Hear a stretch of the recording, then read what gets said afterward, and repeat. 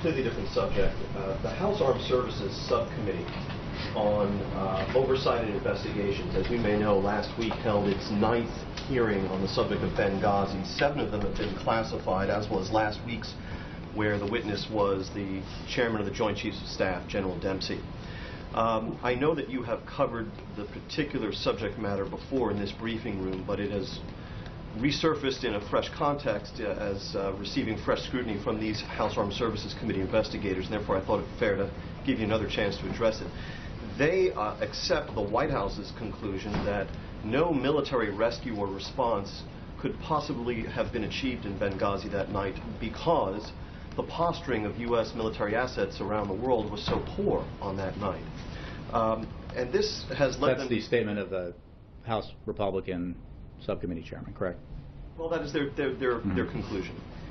And this has led them to refocus their attention on a press release that your office issued on September 10, the day before the attacks. It was very brief. It was 4 sentences.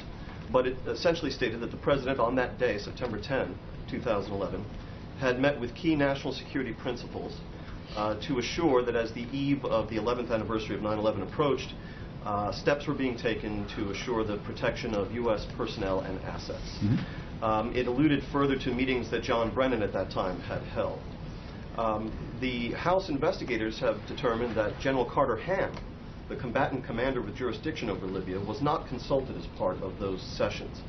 I wonder if you could tell us more about what those meetings entailed, who the participants were, how closely vetted that or thoroughly vetted that press release was, and whether the White House might be willing to make available either to congressional investigators and or to the public the emails, the memos, and other sort of paperwork that was associated with the of that press release. James, the President of the United States, as did his predecessor, received a briefing from his national security team, principals of that team, on the eve of the anniversary of 9/11, on the actions that were being taken both here in the homeland and around the world in preparation for potential threats. If your question is, was the preparation for, or was there adequate security at the diplomatic facility in Benghazi to protect the Americans there, the answer is categorically no, as the President said after the attack in Benghazi, which is why he said he would make sure that his administration did everything it could to bring those to justice who killed 4 Americans. And he endorsed the effort undertaken by former Secretary Clinton to set up an independent accountability review board to investigate the situation both before, during, and after the Benghazi attacks, with a particular focus on the question of security. And they found problems with security and made a series of recommendations that Secretary Clinton and her successor, Secretary Kerry, have addressed in full, every single one of them. So I'm not sure I understand the question focused on a press release, which I think I probably also discussed here, as I think my predecessors of both administrations have done, which is that because of the nature of the anniversary, there are made in anticipation of potential threats, but it is clear, because 4 Americans died on that day, that there was not adequate security.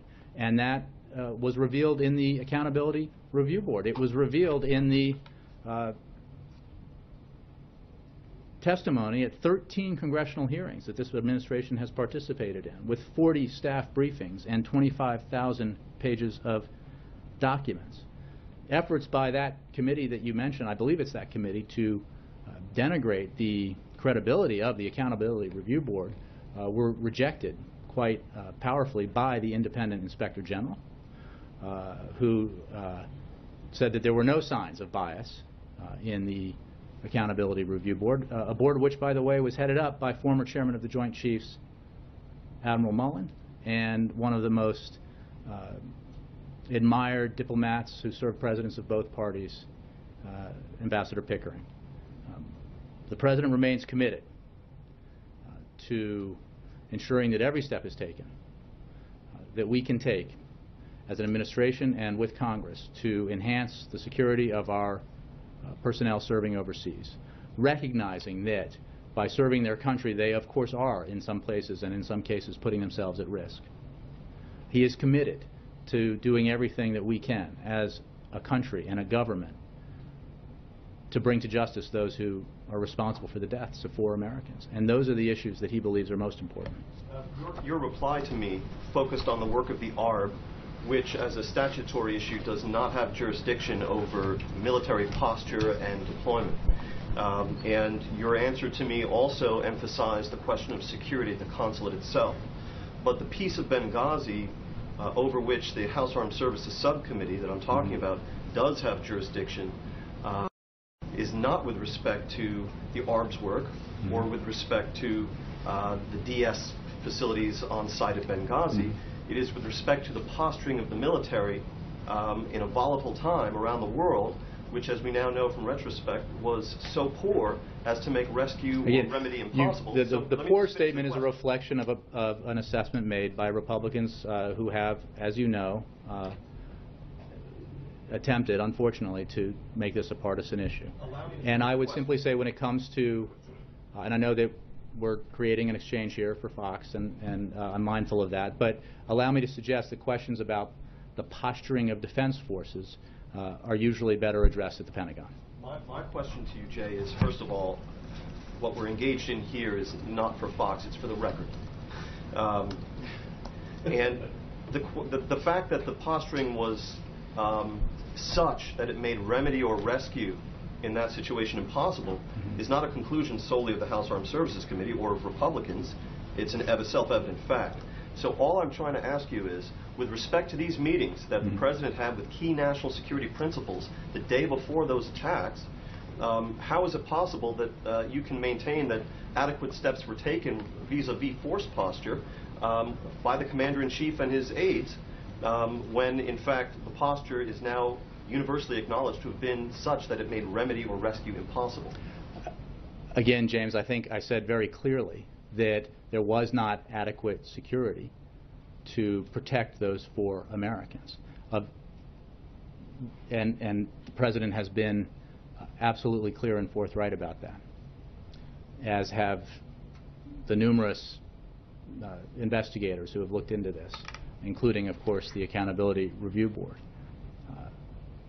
I think when it comes to how the U.S. military positions its assets, again, that is a question best answered by the Department of Defense and by commanders. But you get no argument here from the suggestion that there was not adequate security there. That is self-evident, as you said. And the administration's cooperation with investigations here has been exhaustive. It includes, obviously, the full cooperation with the Accountability Review Board, whose credibility has, unfortunately, despite the stature and independence of those who were in charge of it, been questioned by partisans on Capitol Hill. And I think that this reflects, unfortunately, the kind of,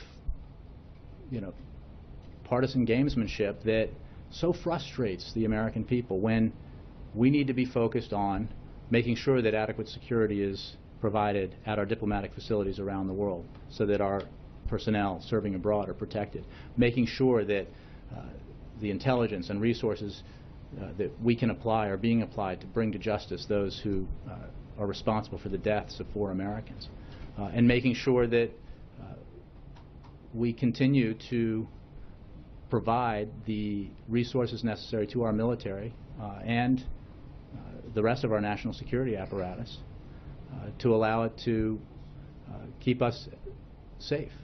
And that's what this President's committed to, and that's reflected in everything he does and says about this issue. I think. Would you be willing to make any of those documents associated with that press release available, as you did with the Susan Rice talking points? James, I think we're done here. Thanks.